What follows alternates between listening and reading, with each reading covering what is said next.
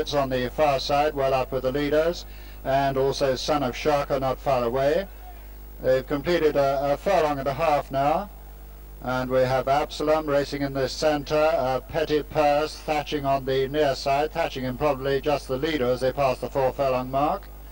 So coming down to the halfway point, Thatching racing on the rails with Petty Purse on the outside, Son of Sharka on the far side, being tracked now by Hawkins and then Cornets, while in the centre is Absalom, this one racing with Cedar Grange, then on the near side Lyric Dance making some headway, Rose above just after the leader. They're inside the final quarter now, and we have Thatching on the rails with Rose above, then Lyric Dance, then Petty Purse, followed by Future Forest, and on the outside Absalom, but it is Thatching who's going away from them as they come inside the distance.